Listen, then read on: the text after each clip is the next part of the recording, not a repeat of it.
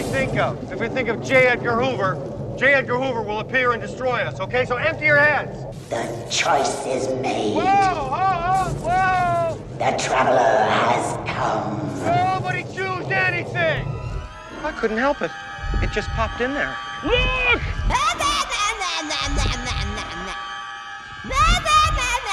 Well, there's something you don't see every day. So this is the Big Apple, huh? More like the Big Orange, am I right?